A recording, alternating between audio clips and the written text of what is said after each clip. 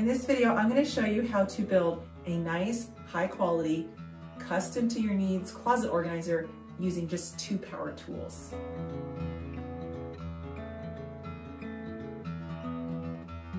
Before we get into this build, I want to talk about why would you build your own closet organizer. Really simply is a bedroom only has 1 closet.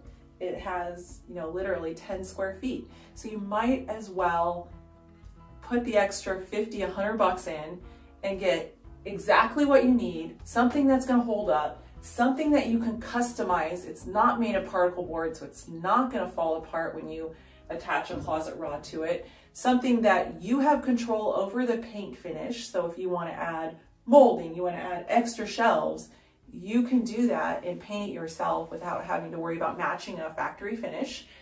You can configure it so it perfectly fits your baskets. The rod heights are perfectly laid out so that it fits the clothing height that you have, that you can change those rod heights over time when you go from a toddler to a teenager. The clothing gets longer, so you have the ability to control over changing it. And then you can think about a few other things too, like as I clean house all day long, I know that everything has to be either all the way to the floor or easy to clean underneath. So we raise this up.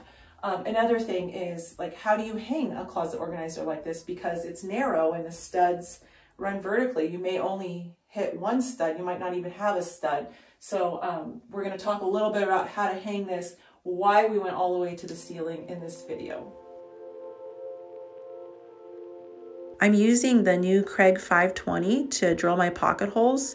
This is the first time I used it, and honestly, I was very impressed. It's fast, it's quick, it's easy, it's portable, and the adjusting is almost foolproof. I highly recommend it.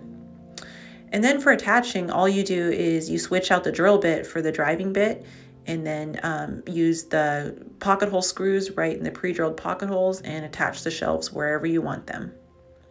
Now I do need to do a little bit of cutting for the base supports that add some extra structure. So I tested out this miter box, and you definitely want to clamp it, but for smaller boards like a 1x2 or a 1x3, maybe even a 1x4, this worked just fine. And there was no loud noises, no giant sawdust mess. It's something you could definitely do in an apartment.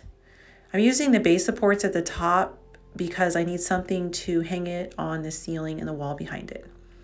And then just go ahead and repeat those steps to finish out the other side of the closet. So for the remainder of the shelves, I want them to be adjustable. So what I'm going to use is this Kreg shelf pin jig, and it's got all the pieces that you need, the drill bits, and it's got like a spacer that you put in there to hold it in place so your shelf pin holes are always in the right spot, and then you just drill them. It is a little bit tedious drilling all those holes, but I think it's worth it to have some adjustability in your finished closet. I needed to cut some bigger boards for hanging my closet rods on. So this 1x6 wouldn't fit in that miter box. I'm going to use a circular saw and then this circular saw guide. Just like that, you can cut really straight cuts without having to invest in a miter saw. Then from there, I just finished touch-up painting on everything that I didn't get earlier. So what I'll do is roll the pieces in the garage, and then I'll just touch up the front edges and, the other support pieces on site. This really cuts down on the painting time. All right, time to haul this sucker into the closet and figure out how to hang it by myself. So this actually was quite a chore. It would really help to have another person, and I couldn't get a stud in the wall behind the closet. So what I ended up doing was hanging it on the ceiling and tying into the top plate of the wall. And then from there, I hung the 1x6s on the wall for attaching the closet rods, and then shelves between the closet tower and on top of the 1x6s.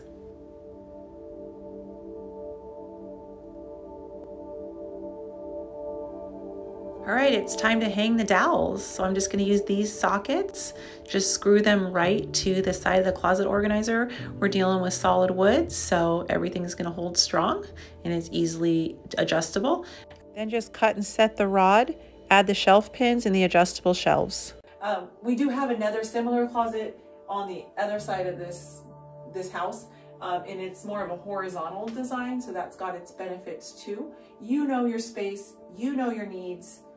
You should have the power to build what you need for your family, for your house, and we're just glad to be able to help and provide you with some free templates and videos.